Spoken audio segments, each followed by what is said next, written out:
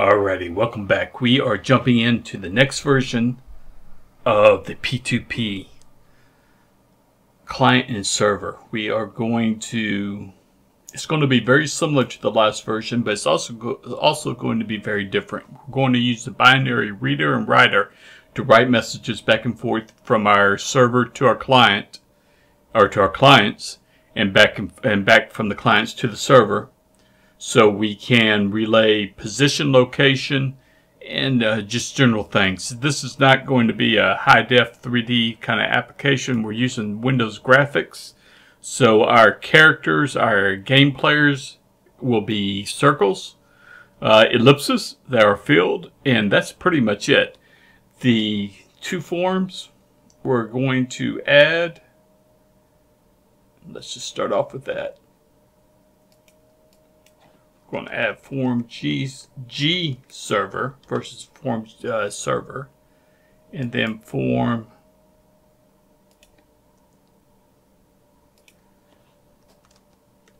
G client. This will give us a method to speed things up or communicate faster than using all the parsing and the ASCII encoding.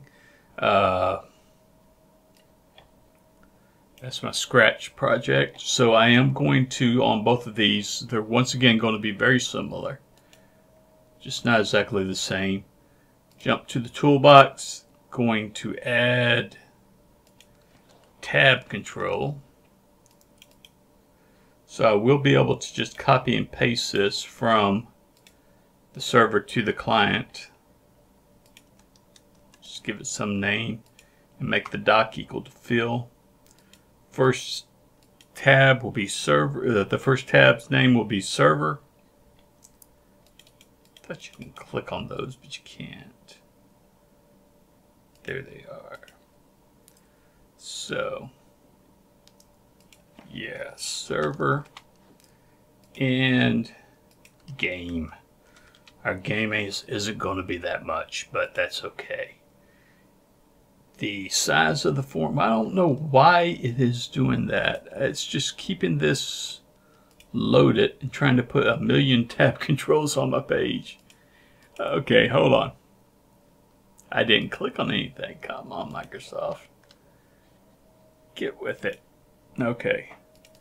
We'll make the form 800 by 800.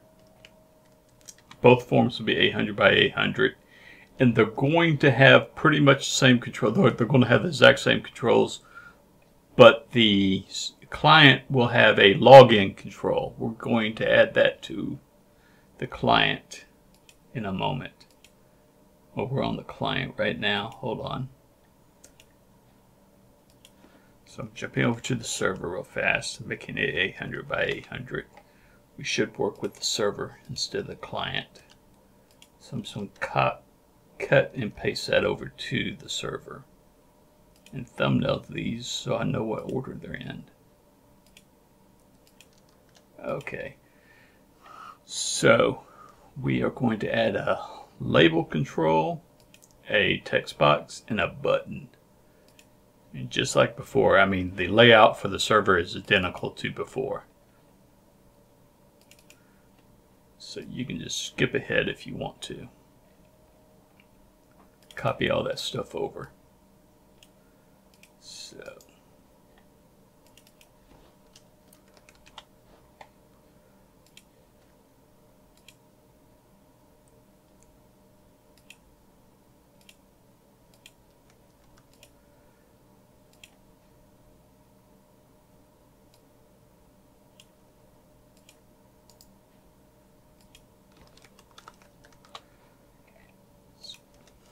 now we'll copy these and paste these into all of our other controls. Let's see here.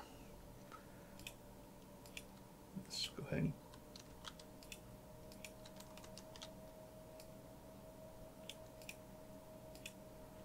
up here, listen button.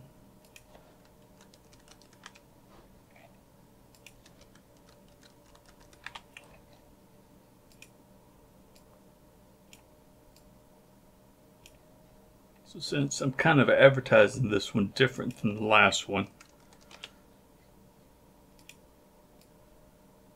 I thought I should just start over again fresh. I'm sure for some people that really is annoying. Sorry about that. Make my labels a little bit bigger. Okay. Put one over here for our server. We're going to do no code in this video.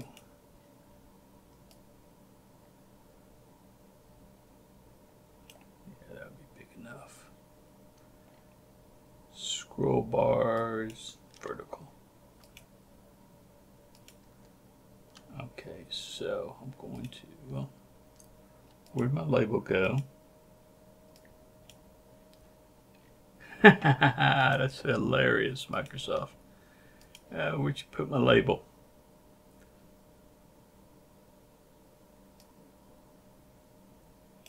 That was funny. And the port's still there. Okay, I'm going to copy and paste the label. And just like before, we're going to put all of our servers, list all of our servers.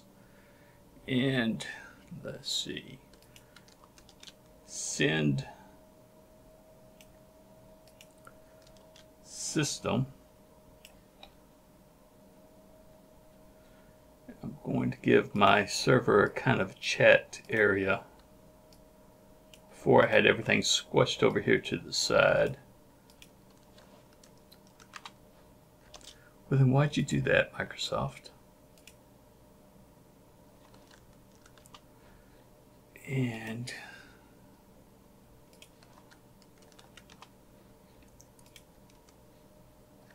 no text. TB system. TB send. We're literally almost there.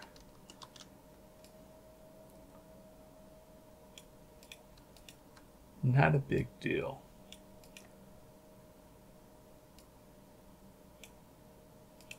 And received.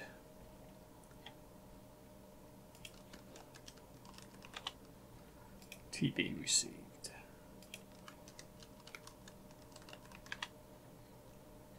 Am I missing anything? I'm missing the send button.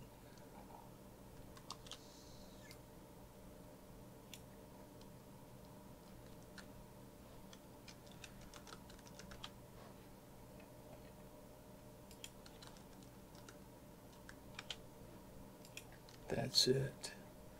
Okay, so just select the tab control, copy it, paste it into the client form really fast. And we also need to add the username. We're going to have 5 built-in users, but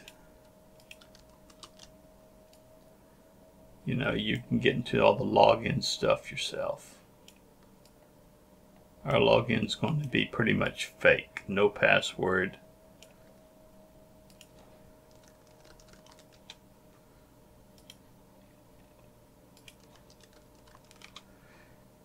If you're getting something out of this, please do subscribe.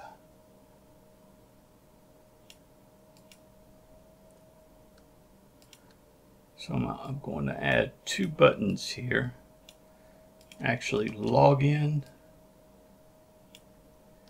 and users, because every user is going to have the list of the other users.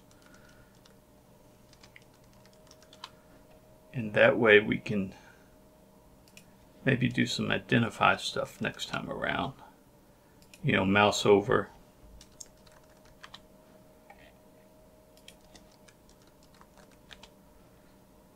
And that button will just list all the users in our received. Put it pretty much wherever you want. And for our client port, we should have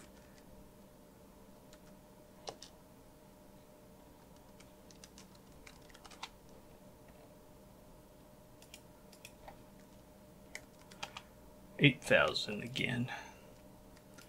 I'm not going to worry about testing this on the other machine this time around.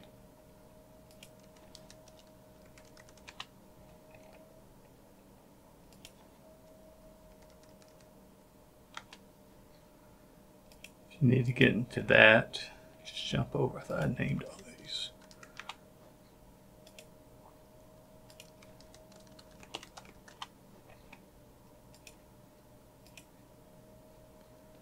TP, IP,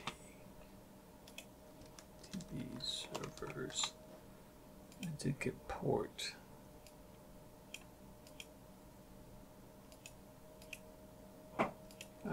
Button refresh.